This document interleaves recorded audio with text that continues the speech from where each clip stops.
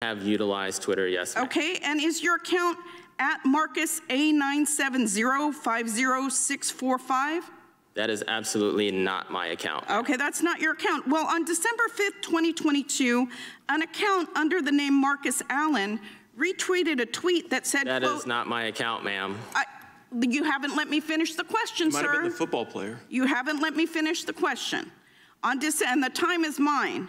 On December 5th, 2022, an account under the name of Marcus Allen retweeted a tweet that said, quote, Nancy Pelosi staged January 6th, retweet if you agree, end quote.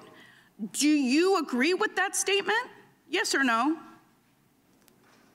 That is, I don't, no ma'am. That's not my account at all. I have no idea. I'm asking whether you agree with that statement, yes or no? Can you please rephrase the statement? Yeah. Do you think that Nancy Pelosi staged January 6th? I just want him to answer this last question. Yeah, he'll answer. I'm just telling you your time's up.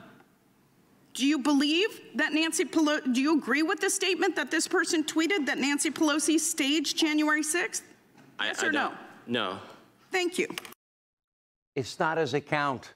Anyway, joining us now to respond, the attorney representing both Marcus Allen and the IRS whistleblower in the Hunter Biden case, Tristan Leavitt, is with us. Tristan, thank you. Welcome aboard. Thank you. Pleasure to be here. Why do you think that there is a dual justice system? Because I don't have any doubt in my mind that we have that. Well, that's a complicated question, but clearly one of the factors has been that those that are in the ruling part of the FBI and in other places have a one-party mind, one ideology, and one way of looking at things. And those that question and challenge that, they're very willing to attack. All right, so how hard is it for a decorated combat Marine like Marcus Allen to have the FBI questioning his allegiance to his own country, a man that put his life on the line for all of us in Iraq? How does that feel for him?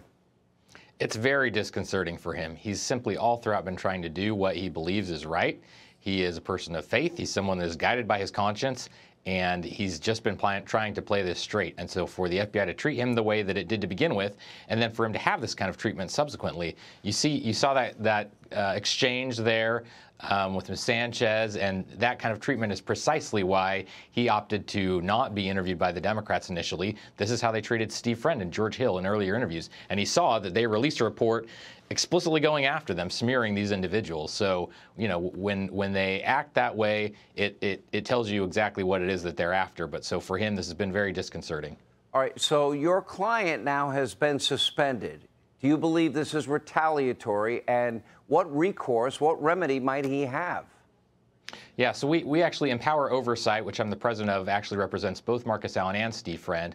But so Mr. Allen has had his clearance suspended. We have filed a complaint with the Department of Justice Office of Inspector General, and so they have the jurisdiction. It's a very weak process for investigating retaliation through the means of suspension of security clearance.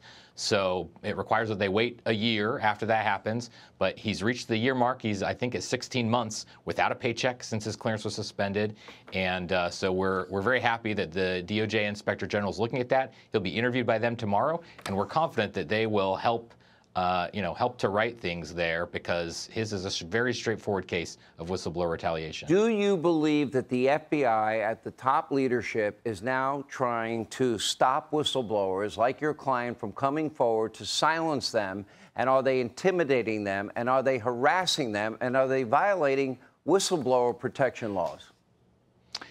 Yes to the first three. The fourth one's a little bit tricky. So they're using security clearances because that's a method they have available to them. Other agencies I've seen do that before in my career working on Capitol Hill as an investigator. But the FBI right now is particularly aggressively using the suspension of clearances as a way to go after whistleblowers. Part of the reason that they are able to do this is because the FBI does not have strong whistleblower protections. When the modern system of whistleblower protections was passed in 1978, the FBI was given a special exception. It's not that long after J. Edgar Hoover, and they have had a lot of clout, although obviously their friends and allies have been diminishing as their recent stripes have come to light. But that's allowed them to be able to get away with quite a bit that other agencies wouldn't. Absolutely chilling. We wish your clients the best. Thank you, Tristan. We appreciate it.